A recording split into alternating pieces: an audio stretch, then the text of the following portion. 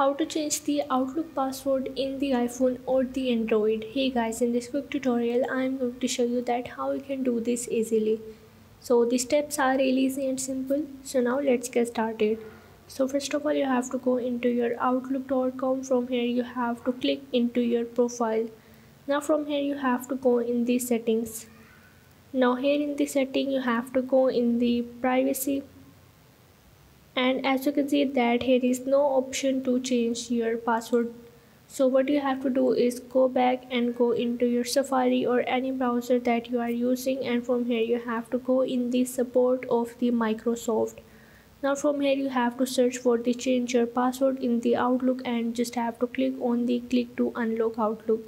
So once you click on it, you have the option to reset your password by just buying the Microsoft, and after that you just have to click on it and you have to select your outlook.com and you are able to change the password into your iPhone or the Android.